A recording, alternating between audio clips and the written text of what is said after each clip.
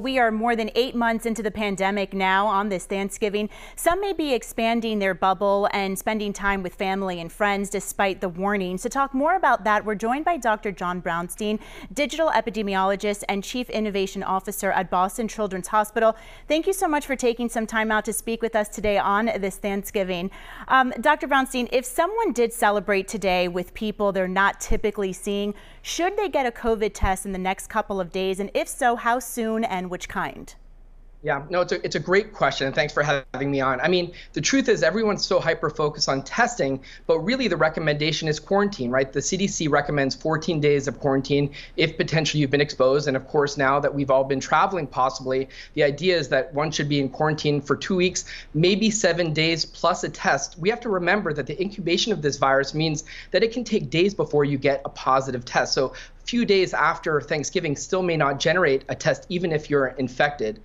The test that we recommend is the PCR still. It's still the gold standard, although we're seeing the antigen tests are working pretty well. But again, not a test doesn't necessarily clear you from being infected. On top of that, huge volume of tests being done across this country, long wait times. If you have to wait for a few days to get a test result, it basically becomes useless, really, at the end of the day. Are you and your colleagues preparing for another surge locally in the coming days? And what do those preparations look like?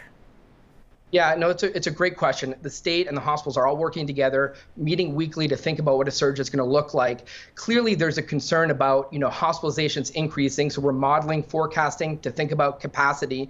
And right now, we're about 29% availability of beds. If we start hitting 25% for consecutive of 5 days, that's when we start to go into the next tiers of surge planning. And that's potentially when elective procedures start to get canceled. And that's a real concern because that becomes the secondary impact of this pandemic. The other types of health impacts because people don't have access to care.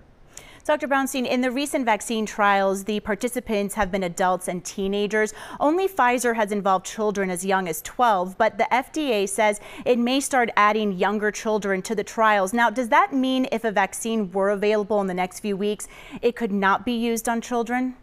Right, that's exactly true. So we have to remember, child's immune system is very different than adults, and it's constantly evolving over time. And this is why it's so important to do clinical trials specifically on kids. And yes, Pfizer has now started to add kids into the mix, but it's going to be months before we have that data and we can interpret it and understand safety and efficacy in our kids. And that's going to place more burden on the older population to get immunized if we're ever going to get to herd immunity, because kids are not going to be immunized in this first wave, unfortunately.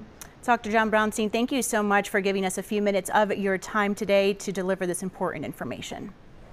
Thank you so much.